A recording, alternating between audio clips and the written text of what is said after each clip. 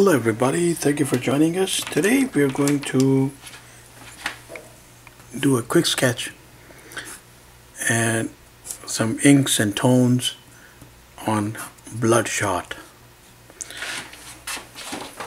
As you might be familiar if you've been in touch with the Hollywood side of the web, Bloodshot is an upcoming movie, but long before it was a movie, it was one of several intriguing characters, I would say, that I found like very interesting to delve in with regards to how the storyline was created and how the character was portrayed.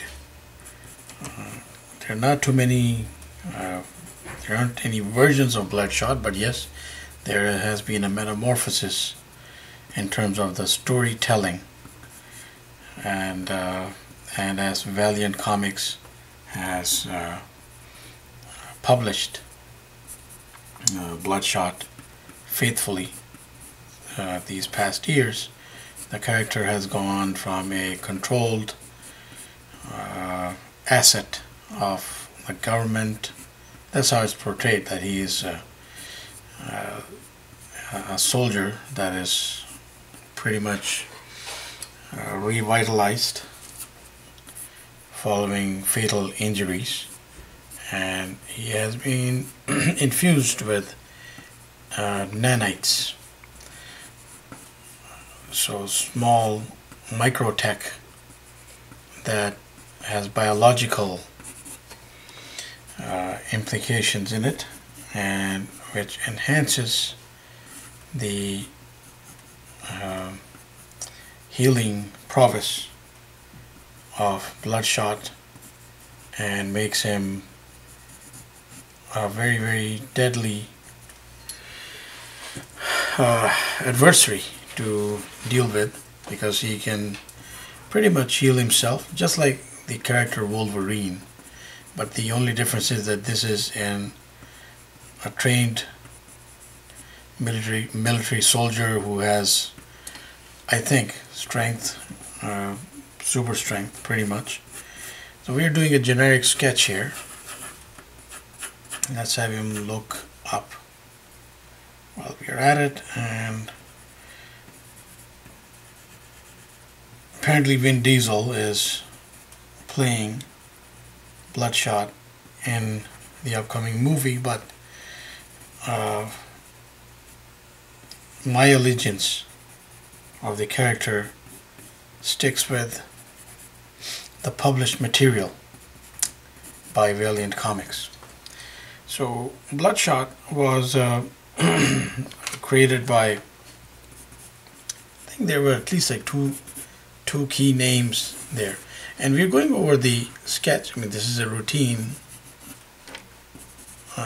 exercise, and how we are just putting this out. So as mentioned, Bloodshot was essentially created by I think there was like 2 or 3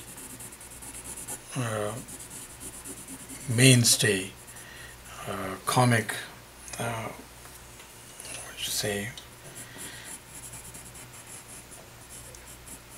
expert minds who converged and gave life to the character. So one of them was Bob Layton, who was also instrumental in founding Valiant Comics with Jim Shooter. You could Google this up, and I mean, you'll find the information if it is of any consequence. But yes, I think they do deserve their due, even with just this character. There's others, like there's for instance, one of their others that I think that we should be drawing shortly down the line will be Ninjak. So Bob Dylan, my apologies, Bob Layton was, how should we put it, also involved with Marvel Comics before this endeavor with Valiant, with titles like Iron Man, and the Iron Man being one of the more prominent characters that he worked on. And also he also worked with DC Comics on like different projects with like prominent names again. Jeff Jones, Steve Ditko, but also the other mind that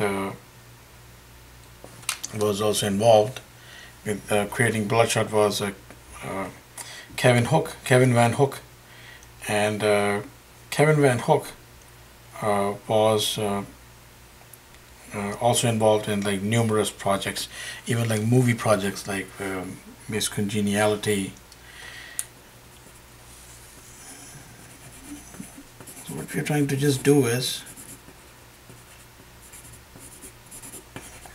get the tools in sync and creating a sort of a rifle here for good old Bloodshot to wield.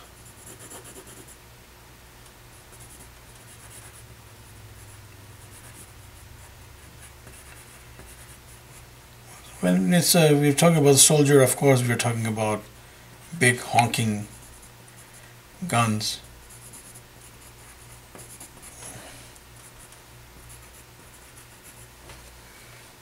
Now sometimes when he wears this vest and his hair has been portrayed to be like different, like there's a certain let's say versions in which there's this very receding hairline on the sides, but I think for the most part he is being shown with the normal hairline, which I prefer, because that other one like makes him a bit too like out of whack. So there's, he's known for this big red target on his chest. Sometimes when it's portrayed like right through clothing, which I think is, I don't know, I mean if there was an explanation for that, but sometimes it's just shown on his skin. Sometimes there's actual like tones infused into it, giving the impression of like body paint, and sometimes it's just shown as a solid red. I prefer the solid red because it really stands out more. And as I was mentioning, so we were talking about Kevin Van Hook. So he was involved in like many key projects, for like for instance like movies. We're talking about what do we say, Portrait of a Vampire, Miss Congeniality, but he was also instrumental in comic projects like Flash Gordon, and we are talking about in movies also there was, I remember Will Smith's movie I, Robot. He was instrumental in writing duties in I, Robot, in Ben Affleck's Daredevil. So he is like a pro, like in that sense. And I mean the work in Bloodshot in the published format does show. So we're just doing some pens, and we're just using the pen to get some fine line work going there.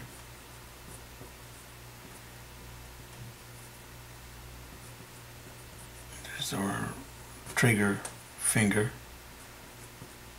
with a trigger, and with, let's just put that in. I mean it's a little messy right now, but of course we're going to make this stand out a little more as soon as we throw some quick inks. And they will be very quick inks because we are doing a sketch. And we're back to, again, while we are just putting out some details here, we're back to discussing the creators or the creative endeavor behind Bloodshot. So as I think we were speaking about Kevin Van Hook. So since like quite a long time back, he was involved in these different projects. So Flash Gordon, as I mentioned, and there was some kind of a horror aspect story from DC with Superman and Batman, where I think there's either vampires or werewolves involved. He was instrumental in bringing that story to the forefront, and so which was like something out of the box when we are talking about storytelling with a character like Superman and Batman in tow. And then also for DC Comics, he helped with the well-known character but often underrated, the android Red Tornado. We should actually do a Red Tornado piece like down the line somewhere. Very cool design. Okay, so just doing some pens as I'm blabbing away about the creative endeavor behind Bloodshot. Okay, so let's look from a different angle here. I think sketch is pretty much in place because we want to keep this as generic as possible. And so those were some background look into the creation of this character. Now the movie, I'm not sure if it's going to portray all the aspects in that same way, because Bloodshot, I mean, according to the comics, I mean, there's some variations always in the way these characters are portrayed. What I mean to say is, so we're going to throw in tones. Let's say that there's a light source coming from above. Bloodshot is often portrayed in this manner, and we are just it's like a sort of a homage, I guess, to the various art. I mean, you'll see if you Google images, he usually has these, he's rocking these pants, military cargo pants, most of the time. I think there has been some versions in which there has been the less than cool spandex type of attire, but this is like really cool. Like it's he has this like military feel about him, and then his skin, I did not mention, as is very synonymous with dead characters in comics, is white. So that big red circle in the middle of his chest really stands out with the contrasting tones.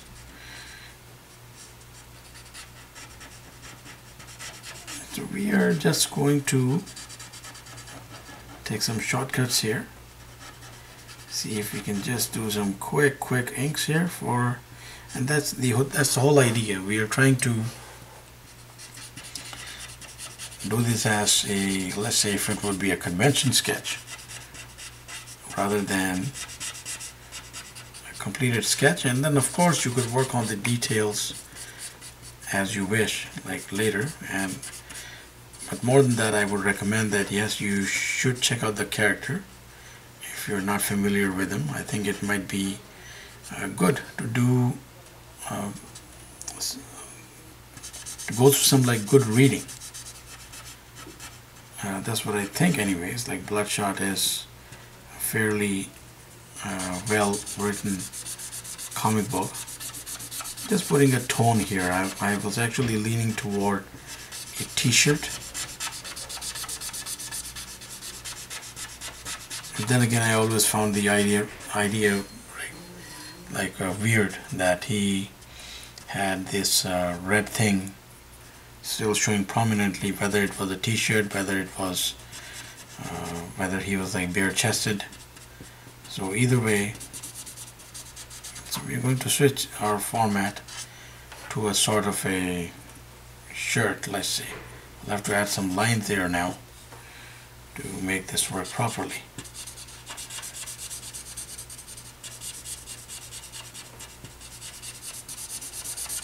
Just going around putting tones.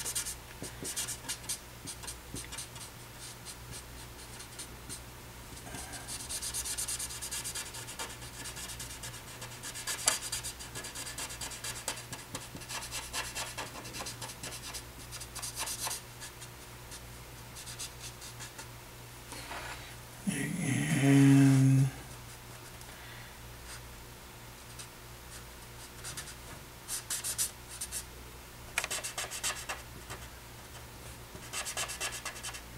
so just some subtle lines there should work.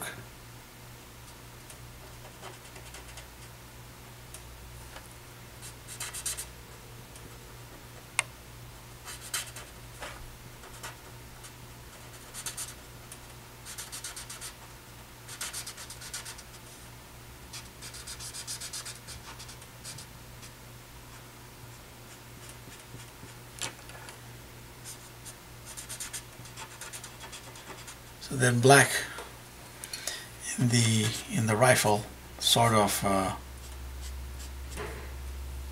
contrasting.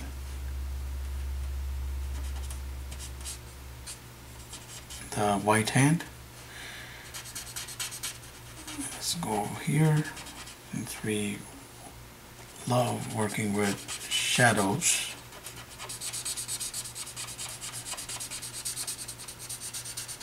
Make that black.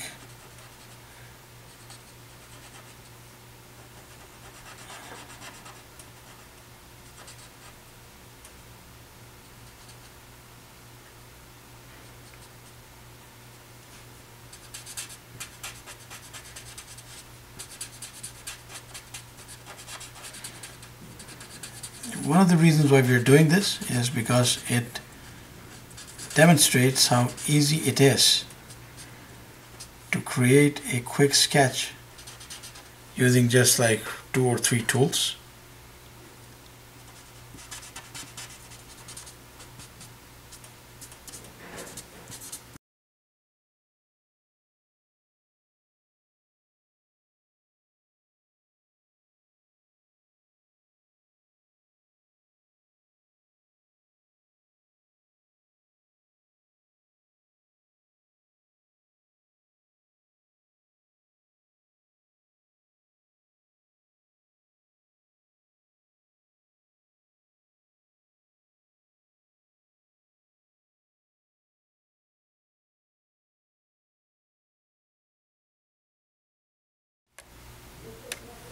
Okay, so the basic tones are done.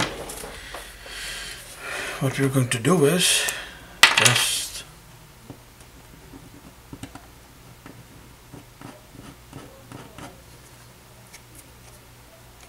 have some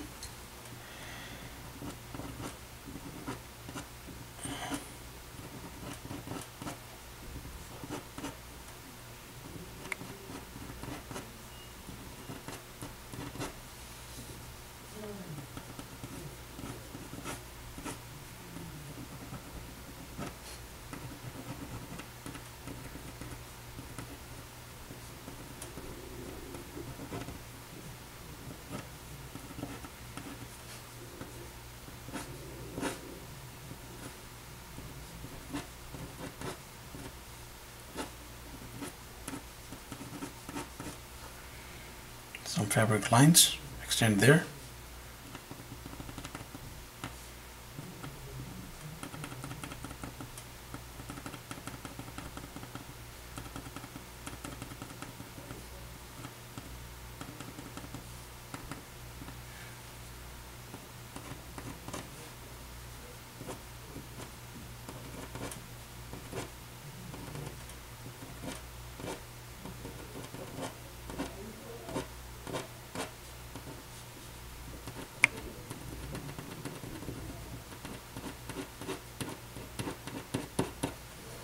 So there's some like line work there, and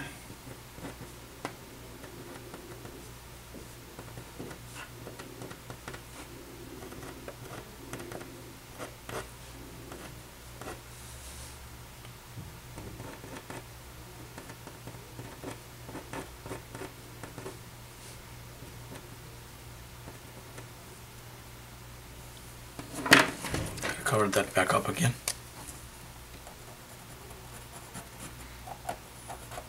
Yeah, that'll be fine. And of course, our ever essential, some tones running like that, but we need our red, not this red, grab a more formidable red.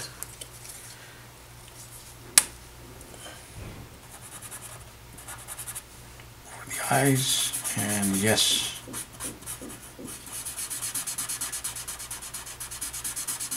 feeling satisfied at throwing that in.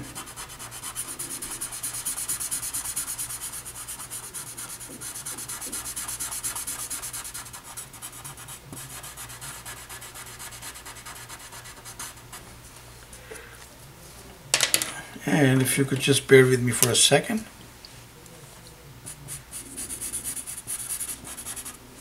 No, not that. One second. Need the fade out marker for this.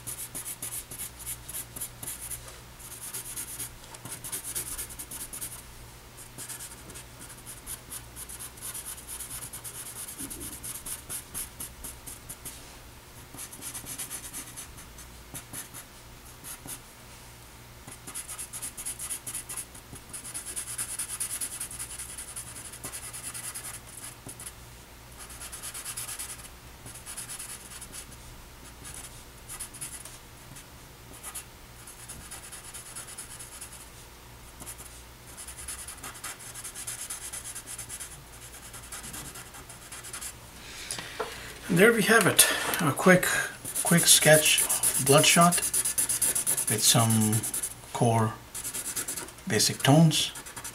Please do check out the movie, please do check out the books, and I'm sure that you will have a good time. And of course this guy will be a lot of fun to draw once you understand him more, and you can have some different versions going. So thank you very much for watching. We're going to actually make one little thing accurate here. That is, they almost missed that, but it's all good now. So thank you for watching. Please do subscribe, keep in touch, do check out our content. We pretty much post every day. And till the next video, have yourself a wonderful day.